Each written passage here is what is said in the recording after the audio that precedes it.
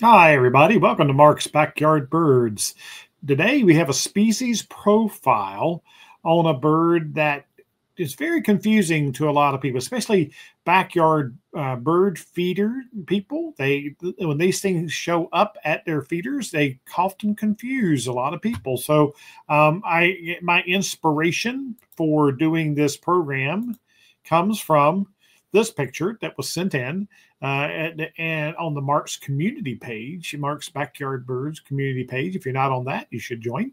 But this bird doesn't look like a lot of the other birds. It's atypical for a lot of the birds that feed at bird feeders during the winter. That's because it's a member of the warbler family. And warblers are a group of very colorful birds. Well, we're going to get to that because this one's not so colorful. But the warblers are typically insect-eating birds that can subsidize on berries in the winter months and in fall. But most of our warblers are neotropic migrants. That means they go to the tropics during the coldest and the part of winter. And there are some that do winter along the Gulf Coast and the southeastern states and in the Southwest. But this bird is very unique in that it can winter further than most of the other warblers, and it is also one of the earliest to return. Usually the first warbler we see in the spring and one of the last warblers that we see in the fall and winter, and it is the yellow-rumped warbler. And there's a lot of reasons, again, that it's confusing. One is it's showing up at bird feeders, and you don't usually see them in itself is a little bit confusing, but another reason it gets confusing is because it looks so different. When you try to look this bird up in your field guide at times of year, if you see this bird at this time of year, whenever it's in its fall and winter plumage, and then you see the same bird in the spring and the males look like this, they're very brightly colored, beautiful, beautiful birds, then that's confusing into itself. So first off, I thought that, we should talk about the yellow-rumped warbler and its two different distinctive plumages, the breeding plumage on the left and the winter plumage on the right. And I love the picture on the right because it tells you where it got the name yellow-rumped warbler from. It does have a yellow rump, and you see that quite easily when it's flitting around in the trees, and the wings separate enough off of the rump. I know in that first picture when it was sitting on the bird feeder, the rump was covered, so it was very hard to see that. But that's where it gets its name for the yellow-rumped warbler.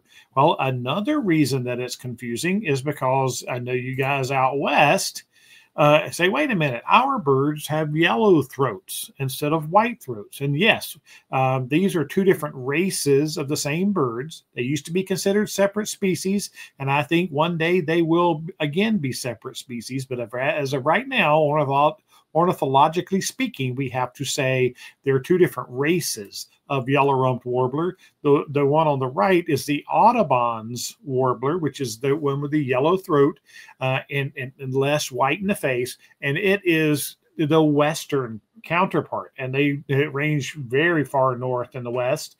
And the one on the left, which I grew up with, is the Myrtle warbler, and we'll talk about where it got its name. But you can see that their range is that they all over North America, very, very a widespread warbler. The breeding range is the orange. So if these were two different species maps, then you would have the Myrtle warbler is the eastern, basically 2/3 or half of the country, the Audubons to the Rocky Mountains and west and way up into Alaska. But then they winter way down in the southeast. So Audubon's name obviously comes from John James Audubon, the great ornithologist and naturalist who named many of the birds in this country. But the Myrtle warbler, where does the name Myrtle warbler comes from? Well, we know that a lot of warblers, they're going to eat insects all and they can, but they do eat berries. This is a myrtle warbler or a yellow rump in our area in fall migration, eating poison ivy berries. And poison ivy berries are very important food sources for birds in the fall and winter months. But where the name Myrtle warbler comes from.